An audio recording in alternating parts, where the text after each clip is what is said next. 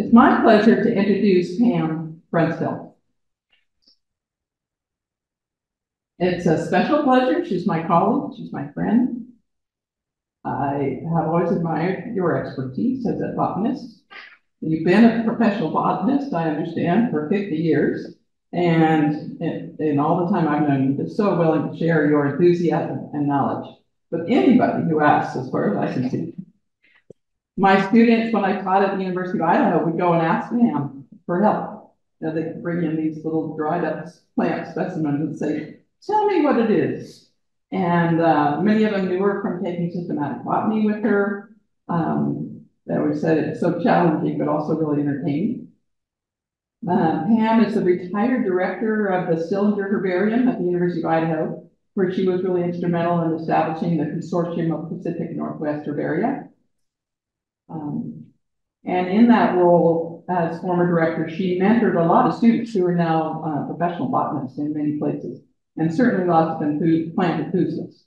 Pam runs Brunsfeld Botanical, a company conducting botanical surveys throughout Washington, Idaho, and Oregon, mainly for endangered and threatened plants, but also currently identifying polluted prairie remnants for Whitman County.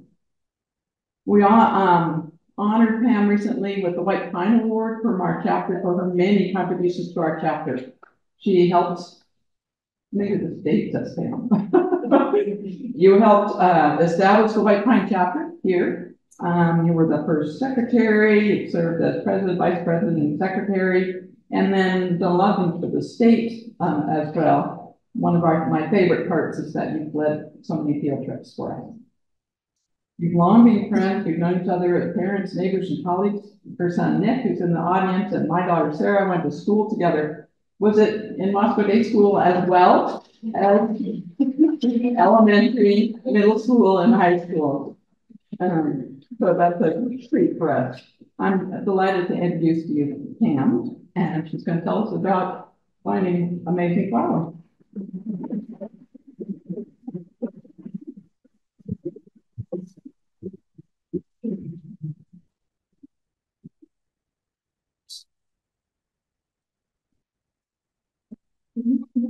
So, as a lifelong botanist, I really, really, really love plants, and I really, really don't love nature.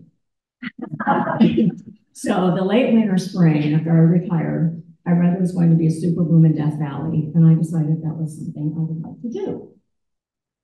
So, we missed the Superbloom. We went down there and we missed the Superbloom, and I will tell you why in a minute. But it was so warm, and there were so many plants new to me that I decided I would like to visit the Southwest every spring. I've been lucky enough to witness 3 Superblooms, one in 2017, one in 2019, and one in 2023 that I want to share with you this evening. Okay.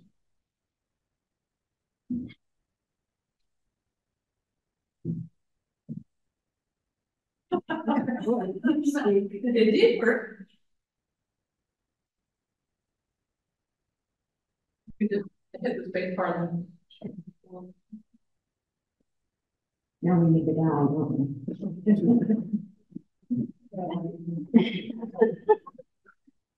Right into the right. I mean, on the computer. What's that? Oh, maybe we didn't start the slideshow. I did.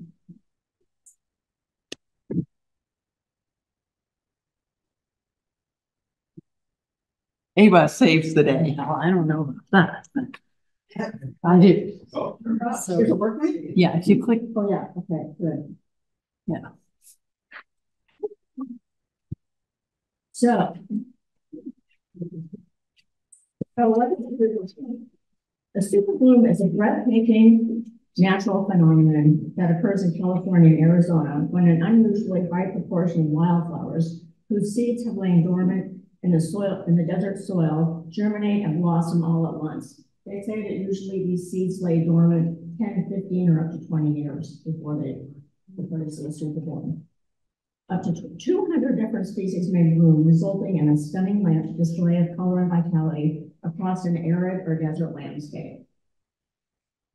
So basically, what you see is what you saw in that original photo. The landscape is just covered with millions and millions of flowers. So this is just kind of give you an example. This is an aerial photo from the 2017 Superbloom. This is in the Joshua Tree area where we saw the Superbloom. You can see what the desert looks like in winter, and you can see what that desert looks like in the Superbloom, just the intensity of flowering. So what causes a superbloom? These three things need to play together in perfect symphony to get a superbloom. Of course, rain. The rain needs to fall in a certain pattern. So you need to have a ½ inch or more fall in September, October to get down into those seeds and off that seed coat. Interestingly enough, an El Nino weather pattern is perfect for a superbloom, which is what we are experiencing right now. Last year it was La Nina, but we still got a superbloom. But you need to have that regular rain throughout the season so the seeds don't dry out. Okay, secondly, and I have found this to be the least problematic of these three variables, and that is the warming up of the seeds. So basically, you have these seeds that are germinating, you need to have that continued, gradual warming. But then here's something that most people don't realize. What you need to have is you need to have at least 2 days of blasting heat. So everything pops at once. And that's sort of one of the main variables to get a superbloom. And thirdly, harsh desert winds. Remember how I told you that Death Valley didn't work out for us? There was a superbloom, but the harsh desert winds came through and wiped everything out. So you can't get these harsh desert winds that either will remove those seedlings or even remove the superbloom. I will say, for those of you that have never been to Death Valley, be ready for wind. The worst windstorm I've ever been in was in Death Valley. The sand came in and took out tents, and the tents that it didn't blow away, they were buried in sand, literally, right? Okay. So during a superbloom, what you're going to see are millions and millions of annuals. So annuals only live to be a year. The seeds germinate, flower, hopefully set seed, die. That's it. Those seeds remain dormant from that plant until the next time that they get the right conditions to germinate. So what we call these is we call them ephemerals because they are fleeting and short-lived. But during a superbloom, these annuals flower in mass and bring in pollinators that would not otherwise visit the desert floor. So because you have so many flowers flowering, it brings in all these pollinators, moths, butterflies, bees, insects, hummingbirds. So more seed is set. So, in my mind, I think more superblooms could keep causing more superblooms. And there's more superblooms because of climate change. So there's one instance where climate change may not be happening. Whenever I talk about pollinators, I point this out because not everybody realizes this. But pollinators see in a different light, insects see in a different light spectrum than we see it. We see in red through violet. They don't see red. They see in orange through ultraviolet. So this is just for an example of things, how we see a crocus, how they see a crocus. How we see a dandelion, how they see a dandelion. How we see, I'm going to show you the species. This is Phacelia canicetifolia. This is how we would see it. This is how they see it. It's like fluorescent, and the leaves look like kind of like sparklers. So you can imagine if you're a pollinator and there's food, pollen, nectar, and a neon party light show, I'm going there, right? Oops. So where did we go? This is the area we visited in March and April 2023 where the superbloom was best. Interestingly, this phenomenon does not usually occur in the entire Southwest, and blooms are better in certain areas due to the variation of those precise factors that I just discussed that cause superblooms. In 2017, it was best in Joshua Tree National Park. I've not done a superbloom there since then. In 2019, the area we visited this year was good, but even better in Arizona, and that's where we went.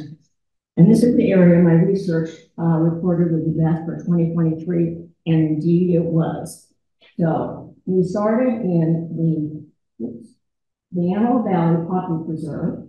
Then I'm going to take you up through the Mojave Desert, over here, and drop down on Carrizo Plain. Carrizo Plain is mind-blowing. Okay, if you find the rest of this boring, you won't find this boring. So here we are, leaving Idaho. March day, right? Here we are 2 days later. This is the Antelope Valley Poppy Reserve. Just an aerial photo and then a photo on the ground. And let me tell you a little bit about Antelope Valley Poppy Reserve. It is a state protected reserve located in the northeast corner of Los Angeles County, right outside of Lancaster. The microclimate makes it the best poppy bearing area in California. In fact, Lancaster has a California Poppy Festival every year. Of course, this area has to get the same conditions necessary as any super bloom to get this intensity of flowering. Oops. So I'm going to do this. I'm going to show you these areas without a super bloom and how they look like with a super bloom. So here's this area in Antelope Valley, just normal, and here's what it looks like with a super bloom. Okay, for some of you that know me, you might find this hard. Okay, during this presentation, I will give you the common name, the scientific name, the family name, and there will be some editorial comments by me about taxonomic craziness. You can take as much or as little of you want as you want of this, and you can just ignore the whole thing and just look at the pretty pictures, okay? But as a botanist, I can't help myself. So, sorry. California poppy or golden poppy is Schultzia californica and Papaveraceae, the poppy family. It is native in California. In the late 1700s, Spanish settlers affectionately called the poppy Copa de Oro, meaning cup of gold. This is cool. There's even speculation that California is called the Golden State because of the California poppy and not the gold that was mined there. Cool. By 1816, Russian explorers officially named the flower as Schultzia californica. And in 1826, the famous Scottish botanist David Douglas, which some of you might be familiar with, Douglas fir is named after him. Anything that has the name de Glassii in it is named after him. He was a famous botanist from Scotland that collected all over in the early 1800s on horseback in the Pacific Northwest. Well, he took seed back to the Royal Horticultural Society of England in 1826, and now it's a common species in British gardens. How many of you have seen this growing around here? Okay, well, it is here because it has come in some nasty wildflower mixture, which I call weeds in a cane. What these are they're non-native species that grow very well and outcompete our natives. So, here, this little yellow aster here, we're going to be seeing a lot of during this slideshow. So here are some poppies. And here are poppies as far as the eye can see. Now I would like to introduce you to two of my assistants. This is Callie, and she is a seasoned botanist. And this is Salix, which is Latin for willow. He's only 5 years old. And this was his first trip doing botany work. They are here. I'll show you Twitter slides with them in for scale. And I also think they are adorable. So there's my puppies. So we're leaving Antelope Valley. We started to head north and through the Mojave Desert, we started seeing Joshua trees. Joshua trees are Yucca brevifolia. They are endemic to Mojave Desert, meaning they only occur in the Mojave Desert. They are truly an amazing, amazing plant. It is a monocot, so it does not have true wood like dicots and conifers. You know, monocots are things like grasses, sedges, lilies, don't have true wood. But the trunks undergo secondary thickening through a completely different, separately evolved mechanism that only Joshua trees have, without the continuous layer of cambium seen in conifers and dicots. So you might remember in your botany class that dicots and gymnosperms have a continuous layer of vascular cambium around the outside that creates foam to the outside where sugars go through. And then in the inside is xylem, the water goes through, and that's where the wood is. The Joshua trees don't do it that way. They have their own separately evolved mechanism. So here's a cool picture, I thought, of a Joshua tree. Here's what they look like. I've never seen one. And those are the inflorescences at the top, okay? They grow 2 to 3 inches a year, take 50, 60 years to reach their full height, and they live to be about 500 years old.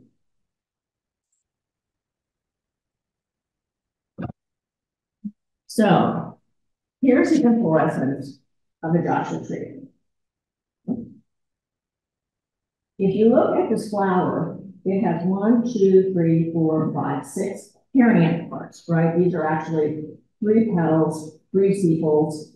In lilies, tulips, we call them tepals. That, when there are multiples of 3 or a monocote, it has 6 stamens. It has this pistil, the female part is in 3 carpels versus 3. Perfectly good liliaceae. If you're,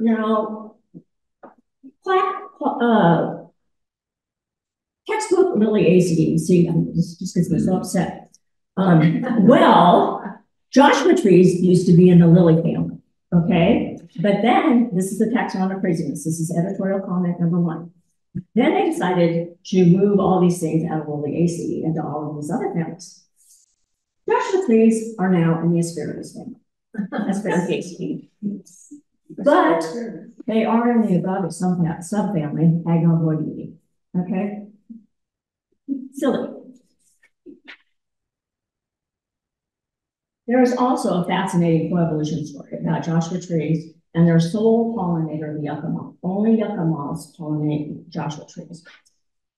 In fact, in a letter, Darwin deemed it the most wonderful case of fertilization ever published, so I obviously need to share it with you. Joshua trees do not have nectar to draw in most pollinators, but the yucca moth, Tigeticula yuccacella, has jaw appendages. See those orange jaw appendages? There. That collect pollen and deposit on the female part of the next flower of the Joshua tree inflorescence. In turn, the moth lays her eggs with its thin blade-like ovipositor on the flower seeds. So that's what you can there. There's kind of a cartoon. There's actually the caterpillar. And those caterpillars, when they hatch, eat about half of the plant's 200 seeds. That is their only food source. So 2 species, neither which would exist without the other. The yucca and the yucca moth is sort of the classic case of coevolution. So here's a Joshua tree forest before Superbloom. Here's the Joshua tree forest in a Superbloom. The little yellow annual, this little yellow annual is the same one we saw with the poppies. Okay, it's called common goldfields, Luscinia gracilis in Asteraceae or the sunflower family. They are this high off the ground. They are this big around, and there are millions of them. Annuals, right conditions, all flower names. Okay, driving along the road, we come across this rock outcrop. You can see there's all those common goldfields, and then see that light yellow? Desert dandelion, Malpulchrix flagellatum, also an Asteraceae. You can see that those heads do look a lot like a dandelion head, but they're not related at all. I mean, except the fact that they're both an Asteraceae. And just to show you how dense they were, here are my models. Salix and Cali, once again, showing you that all these shrubs probably salt bush, just that desert dandelion as far as you can see. Now I want to tell you a little bit. These are the real colors of these flowers, okay? The annuals down there are not like the annuals up here. The colors are, it's like you're on drugs, really. So, I mean, it's really, really spectacular. So I just want to give you just a few different species that we did see in the Mojave before we go to Freezing Plain. So this is common Alice clover. It's actually an Indian paintbrush. It's an annual, unlike our castanets, our Indian paintbrushes, which are perennial. and this is Castellet and subspecies Venusta. The reason why there's subspecies Venusta is, see this little yellow lip there? That's going to make it subspecies Venusta. We're going to see another subspecies of Castellet exura. This is in, okay. This is in the family or Organicaceae.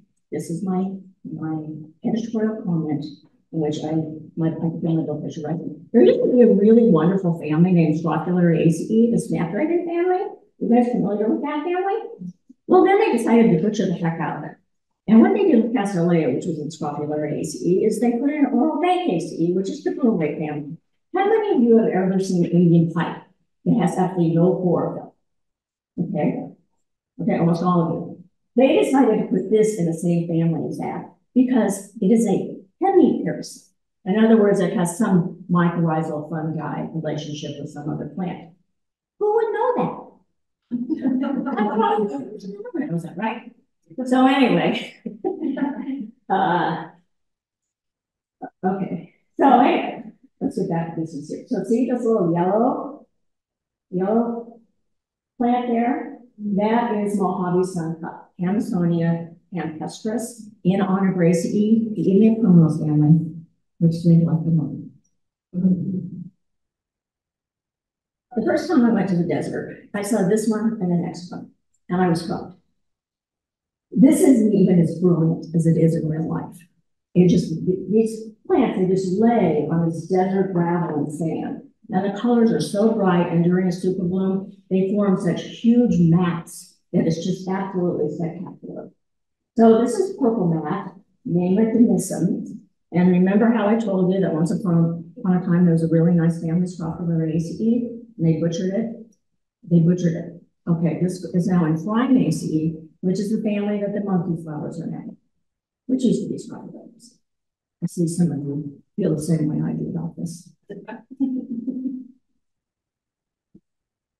And this small desert star, Noctilon bellidiforme. When I first saw this, I thought, this is the cutest little baby I've ever seen in my life. You can see it just lays right on the desert floor. And they're just like looking up at you. One thing I want to say about whites in the desert is they are so much brighter than our whites. I'm sure it has to do with how you see them in the light, just bringing pollinators. They're just so brilliant. And here is an actual monkey flower. And this is Bigelow's monkey flower. Difficult Bigelowi, used to be Minimus Bigelowi, but of course they decided to change that to, and now it's in Phrynaceae. But you can see how a pollinator, with those yellow throats there, how a pollinator might see that and be light, and be very attracted to it. Of course, Minimus has a lot of nectar, great pollen reward. This is one of my favorites, and it's my favorite for several reasons. This is Perry's Linanthus perryi. It's actually in the phlox family, Polymonaceae. One of the reasons that you know that is see those three stigma lobes there. This is an example of where something with three is actually a diploid, but growing right out of that soil. But here's the thing that's fascinating about it. Okay, so you see the lavender. And then see the white ones? They're the same species. They're Linanthus perryi. And a single gene controls flower color. Actually, a single locus on a gene controls flower color. And it is thought that environmental conditions determine which color will produce more seed. So in a dry year, the blue flowers produce more seed. And in a wet year, the white flowers produce more seed.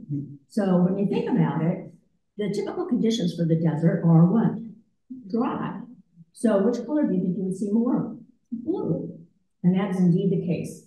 You don't see that in white, but this year you did. And there's your little gold fields, your little Leucaena, and then the Linanthus in those colors.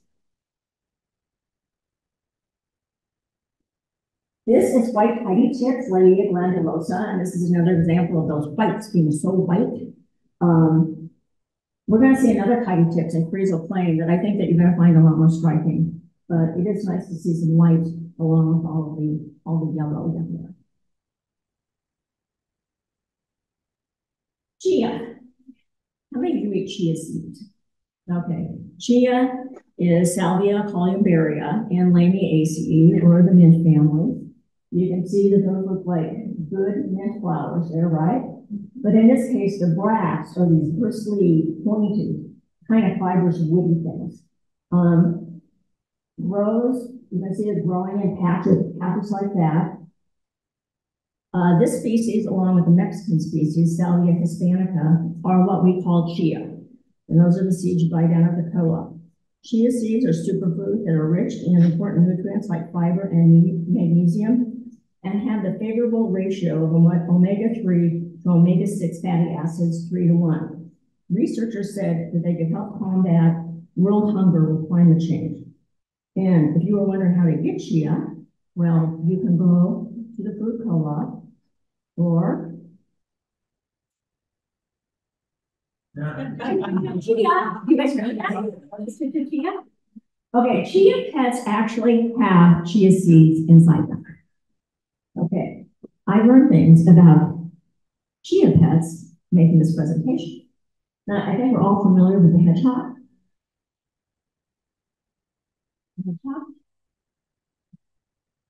I didn't realize that you could buy people chia pets. So you could buy Willie Nelson. You can buy a dog chia pet. But lo and behold, you can make your pet a chia pet by buying it a chia pet costume.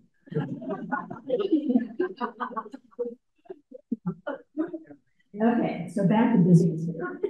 So this is brown-eyed primrose. Hylismia claviformis. Once again, you can see just how white this white is. This is a species that we found pretty much everywhere down there. We found it in Death Valley, we found it in Joshua Tree, we found it here.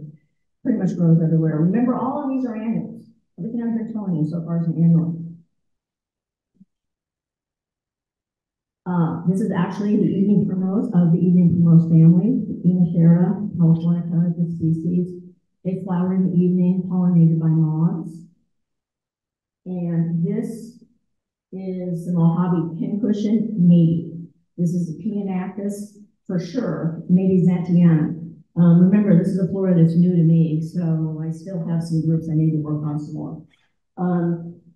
This is an Asteraceae. You know when you look in the middle of a sunflower family, or a sunflower, and you see all those little disc flowers where your sunflower teams are? Basically, these have just those kind of flowers.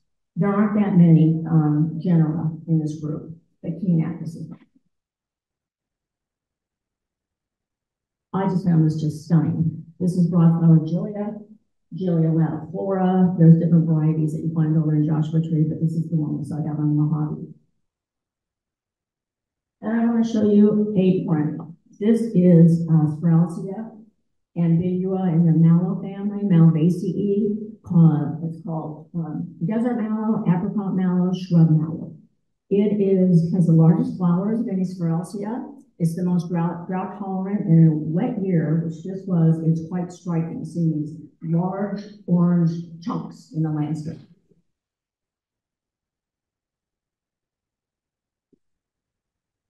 Okay, now we're driving towards Carrizo, and this was my first time experiencing this, and I can tell you I was not impressed. Miles and miles and hundreds and hundreds of oil rigs, totally wiping out the landscape.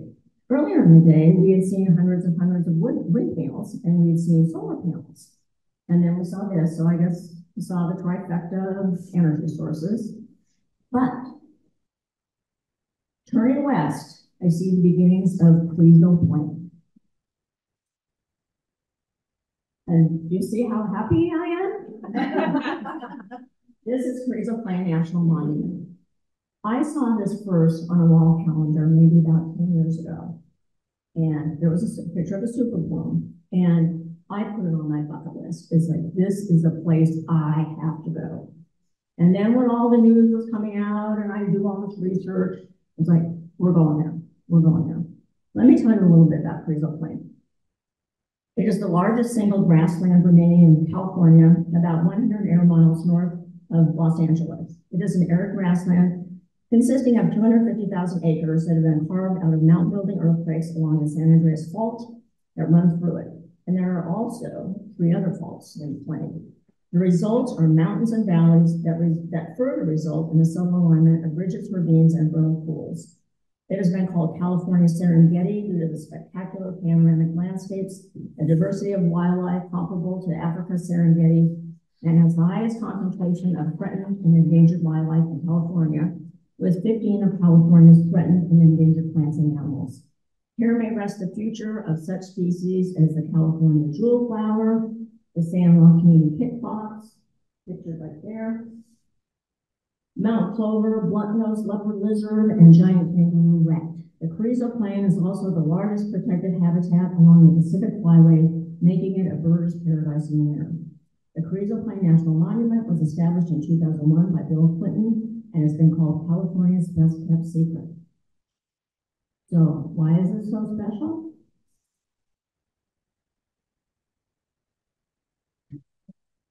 Yeah. So I will tell you, no, I won't tell you, okay. So I want to give you a little lesson on the geography of Carrizo Plain. So here's Carrizo Plain.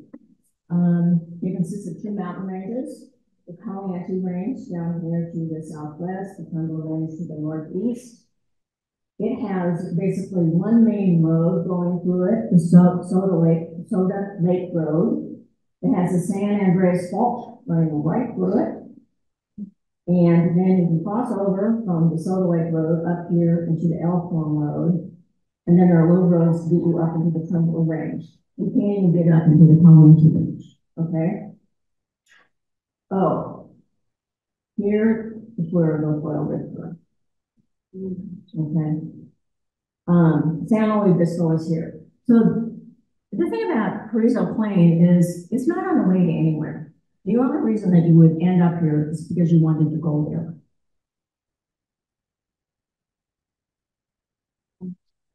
So this is an aerial photo of the San Andreas Fault going through Carrizo Plain. So here's that Soda Lake Road that I told you about, the main road. There's the San Andreas Fault, the Caliente Range, the Trumbull Range, obviously named appropriately, Trumbull, right? And just a reminder of the, it's actually a right lateral strike slip fault, San Andreas Fault, Pacific Plate going up, North American Plate going down, resulting in this topography throughout the plain. It is reported the fault moves about 2 inches a year, but major earthquake events happen about every 200 years, and right now it's 300 years overdue. And the ground can move 30 feet one way and 3 feet the other. So besides looking and being so excited about these wonderful plants, you're living on the edge. Another reason to be excited.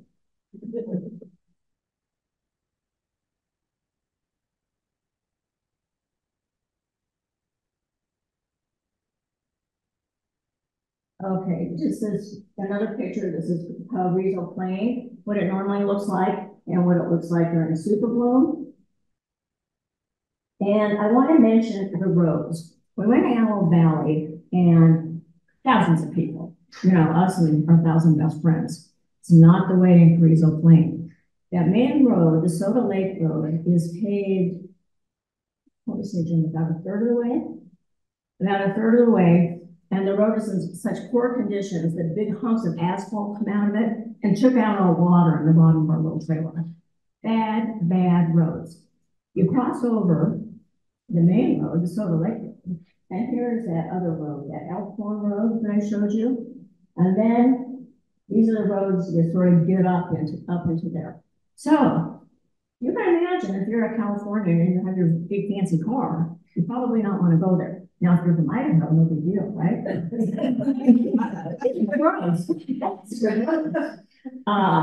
So it's great because when you're in Carrizo Plain, in the Superbloom, there aren't that many people.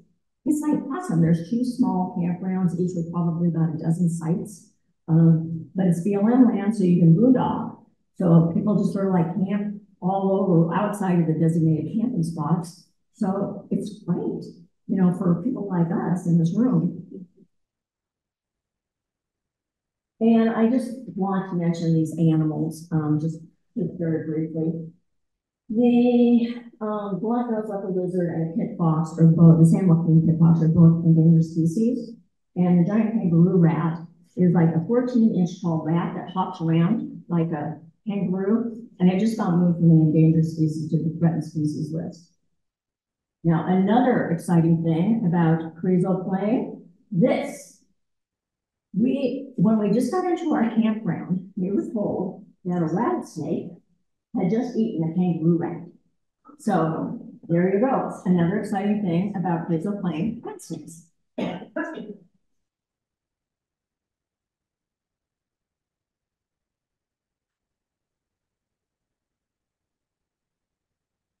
This picture was of great excitement to me because of this plant.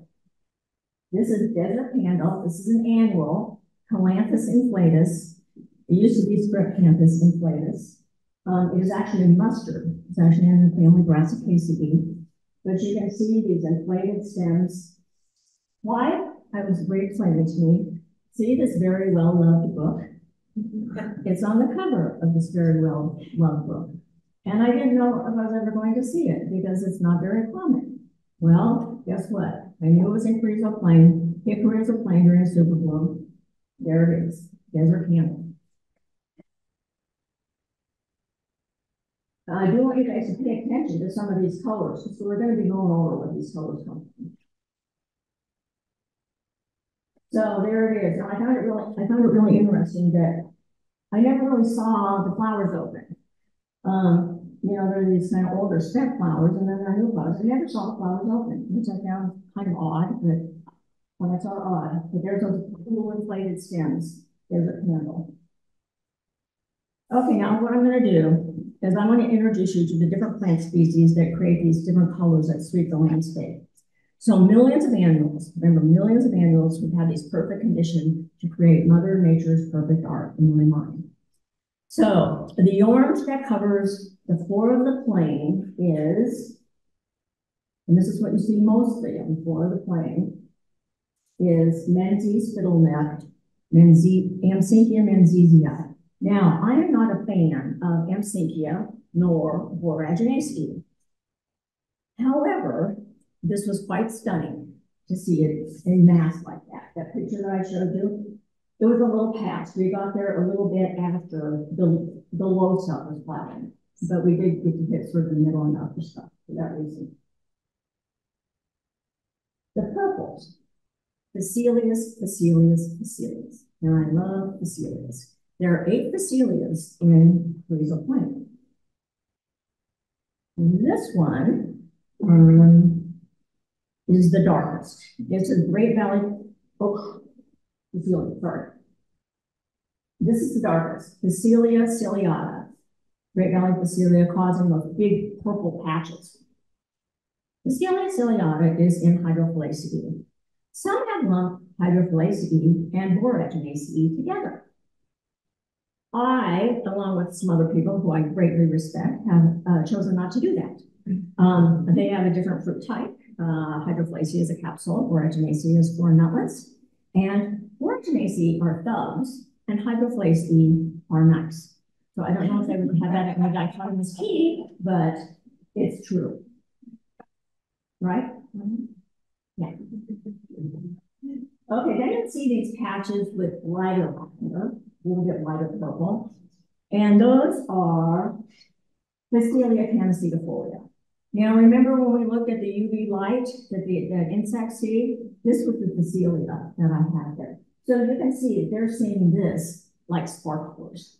Obviously, we draw them in. So here's just these are Phacelias are a little past, but you can see just how dense they are. And if they were all flowering in mass, they would create that vivid patch of color miles across. Now, I didn't want you to leave thinking, oh, I only got to see a quarter of the Phacelias in Carrizo Plain. So I'm giving you 2 more, so you will see half of them. This is Fremont Facilia, Facilia fremontii, and distant Facilia, Facilia distans. Both of these are much smaller and do not create the landscape, the mass landscape color that we saw with the others. Some other blues, but they're not like the big patches that we saw earlier, are lupines. And I need to get better at my lupines for sure down there. I believe this is sky lupine, Lupinus manus, and this isn't a very good picture here. But at mid elevations, they'll create big patches of blue. A couple of other lupines, Arizona lupine, perhaps, Lupinus arizonicus. We saw this over in Joshua Tree, and it's the only lupine down there that's purple, I think.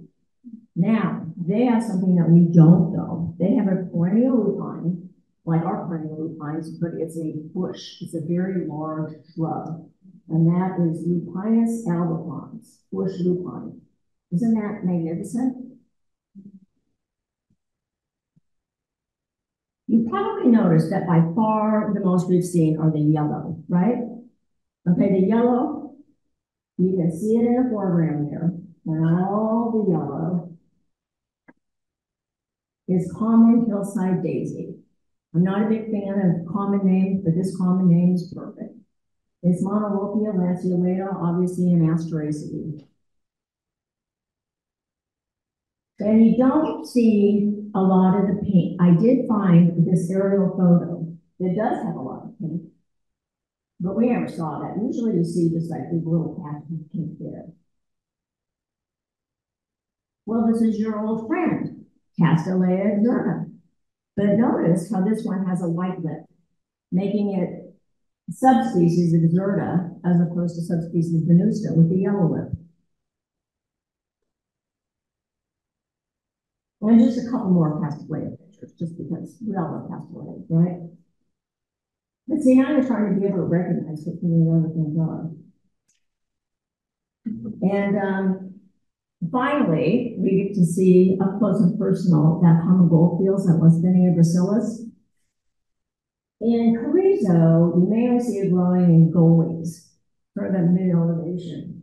And here are my models. You can see Callie being a seasoned botanist is tired of it, but say let's just learn any plants he wants to grow and more. So there's a close-up of the common goldfields for Westenia gracilis. Okay, and of course, it wouldn't be complete without some patches of orange, but we didn't see a lot of patches of orange in Carrizo. Outside of Carrizo, traveling home we did, but not so much in Carrizo.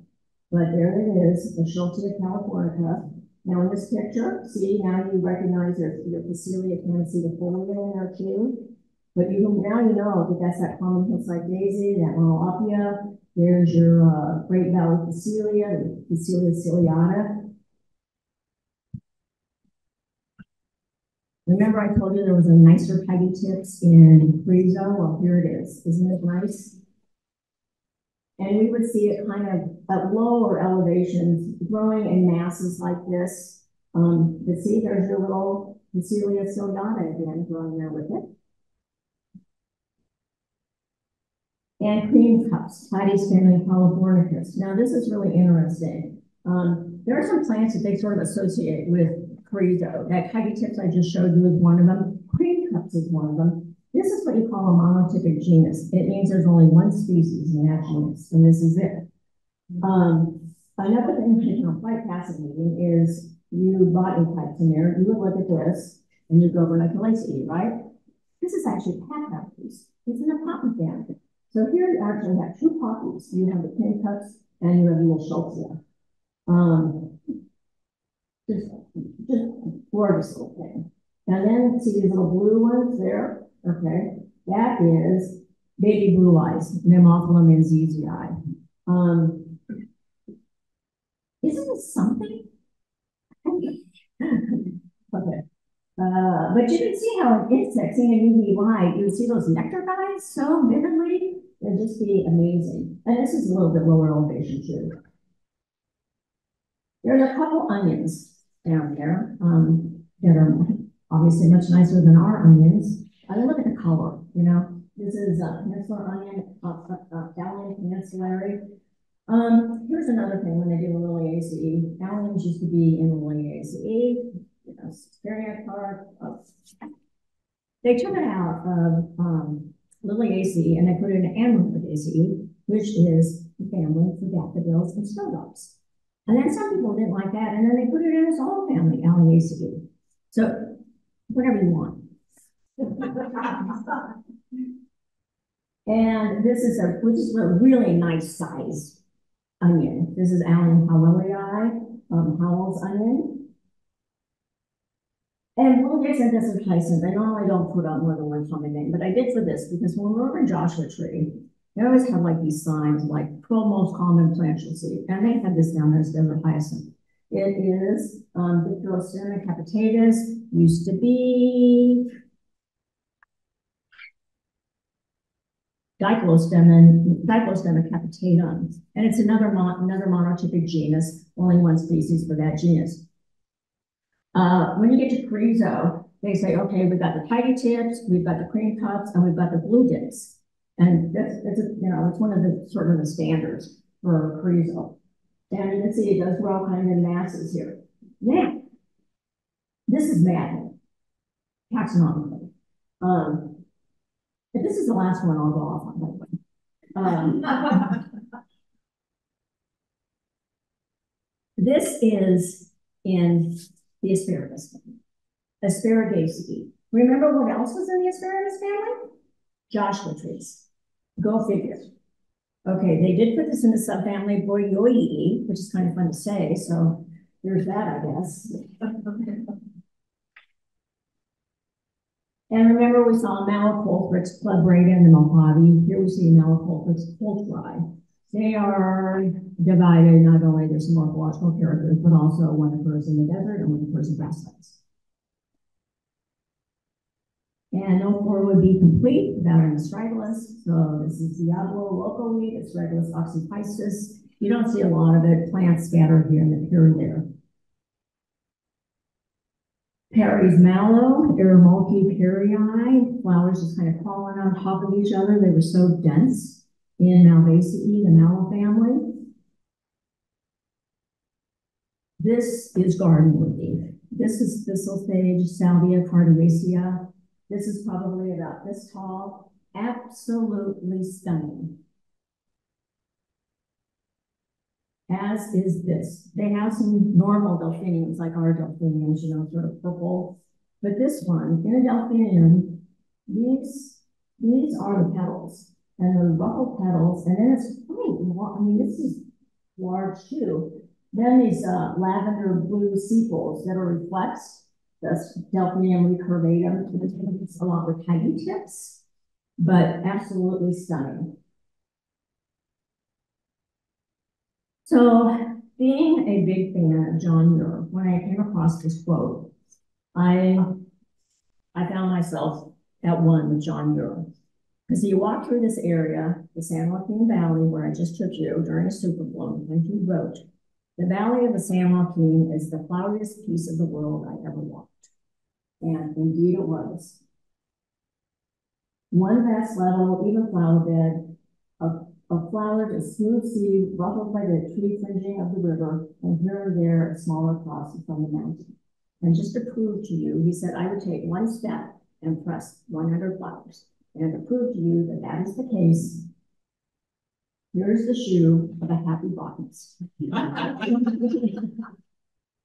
So you can even see the visceral strands of pollen on my shoe. Isn't that amazing? So I hope you enjoyed the visit to the Superbloom of 2023 in Southern California on this wonderful January evening in West Bay.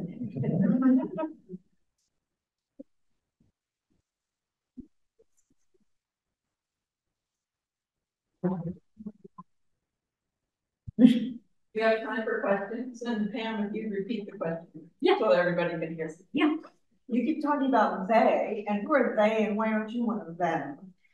They being They who change names. oh,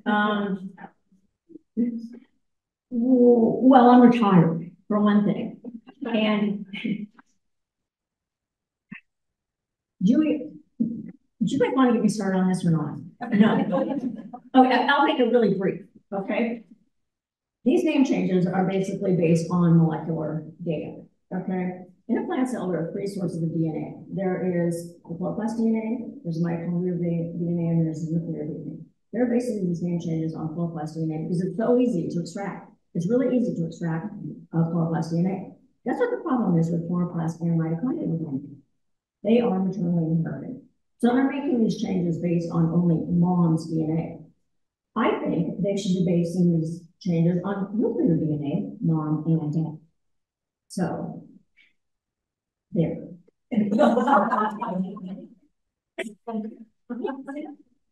Yeah, how many of these flowers that you saw down there are we ever likely to see anywhere else, like maybe Ida?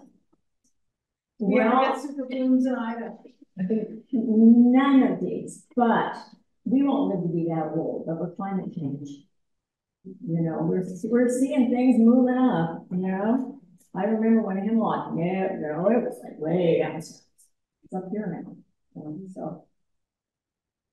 No, we don't see any of these. I mean, these are like, these desert annuals are so unique, and you don't really see them until you get down. I think the closest ones I can think of are right outside of the map. I mean, Las Vegas. You know, there's those red rocks there. And that's about as close as you get to where you see these animals. Yeah. Yeah. So how far in advance can people predict when a superbloom might occur? Okay. I actually prepared 2 slides because I thought somebody would ask this question. So good job, guys. Okay. Here's how you figure it out. Here's how you figure it out. And this is, you know, worst comes to worst, send me an email. Okay, because I do all the work here. But start by going to desertusa.com and go to the wildflower update. They have these areas listed. Okay, then you click on one of them. Of course, I click on all of them because I want to see how everything is doing. Then you end up like, okay, I click on Joshua Tree. Okay, look at this. Still my beating heart. This is Joshua Tree, December 27th, 2023. Abronia, flowering already. Okay, so anyway, so you start looking at these things like crazy. And then there's all these Facebook groups. There's a chrysanthemum group. There's a Mojave group. On and on and on and on. And people are reporting constantly what they're seeing and everything. And then things will be looking good, but basically you don't know till you're there. We were there the day, because of that heat blast that you have to have, we were there the day Joshua Tree that it happened. It went from good to a superbloom overnight. And it was magnificent. So you don't really know till the day of. So you have to be, if you want to go, you've got to be sort of, you know, like retired. Flexible. Yeah. Any other questions? Hi, Nick. Hi, Pam. That was awesome. I have a couple. Did you take a picture of the bush one? No. Okay, that picture was fantastic. But, I was really wondering about facilities, the like 8 species of Facelia. What is driving the like speciation of that genus in the area? I have no idea. I have no idea. You know, the thing, you know, what we have, we have Facelia too, 2 or 3, and we only have one nice one that I know of, Facelia cerecia. All our Facelias down there are nice. We have Hospita and Heterophila, which are very nice. But I don't know. I don't know. I mean, they're outcrossings. So, hey. I hear you're working on a book. Can you tell me about it? Yes, I will have it done this year. And that close. So what it is started out as a field guide to the plants of the inland Northwest. And it was going to have, it has a description, habitat, blooming season, all this stuff.